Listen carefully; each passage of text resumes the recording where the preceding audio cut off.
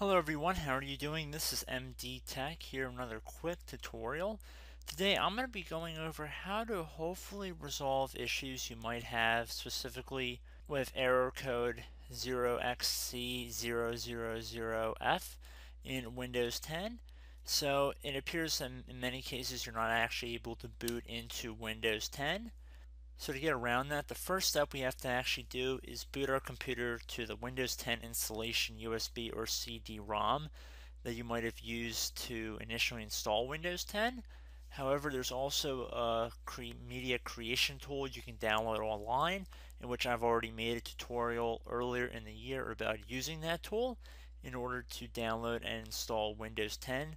So basically you're going to be booting your computer off of the CD-ROM drive.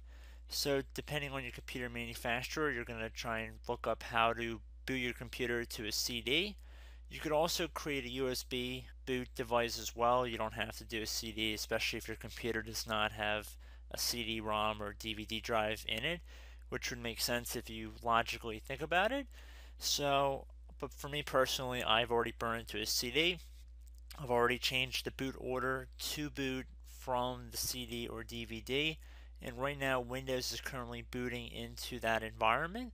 So I'm just wanting to put everybody up to speed because I figure most of you guys would not be able to actually boot into Windows 10. So that is why we're going through this installation media. So the first thing we're going to do is we're going to select the language we wanted to install in, as well as the time and currency format and the keyboard shortcut. Just click on next when you're done selecting those changes. Except before you click install now, you're going to instead left click on repair your computer, and then this will launch the advanced options menu. Okay, so now that we're underneath the advanced options menu, we want to select the troubleshoot tile, which will reset your PC or see advanced options. Now underneath troubleshoot, left click on advanced options here. You want to select command prompt on the top right here. And just be patient for a moment, it'll launch the command prompt.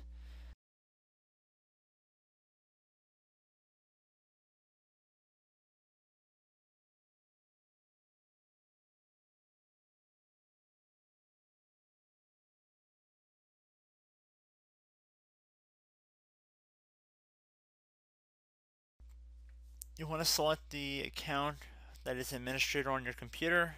My administrator account happens to be named computer.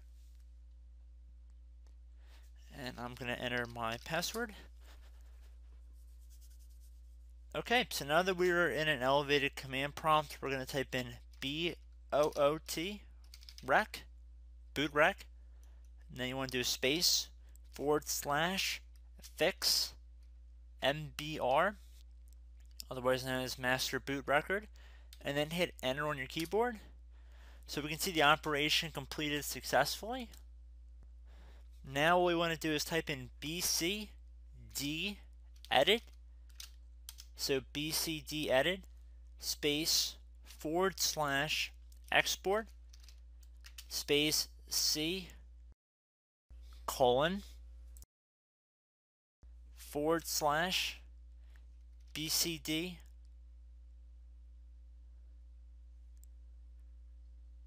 backup, and then hit enter again. Again, this operation completed successfully. Now what we want to do is type ATTRIB space C colon / please note this is not a /, this is like what normally you would think of a slash, higher at the top and then it goes down to the right.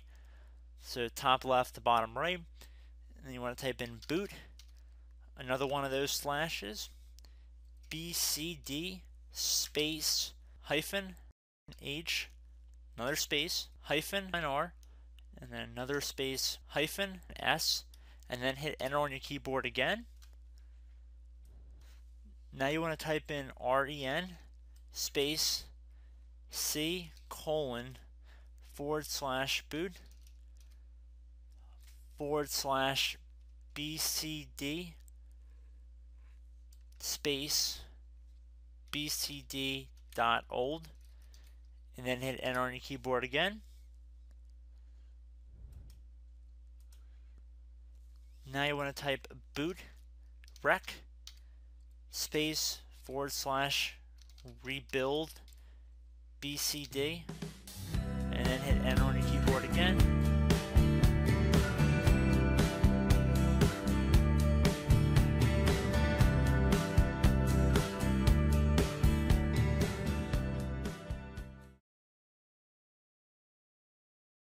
So now at this point you want to type Y on your keyboard when prompted to add the installation to boot list. So we can see the operation completed successfully. Now we want to type exit and hit enter. And then at this point you can restart your computer or just continue and exit to your version of Windows 10 and you should be good to go. So I hope this brief tutorial helped you guys out, and I will catch you in the next tutorial. Goodbye.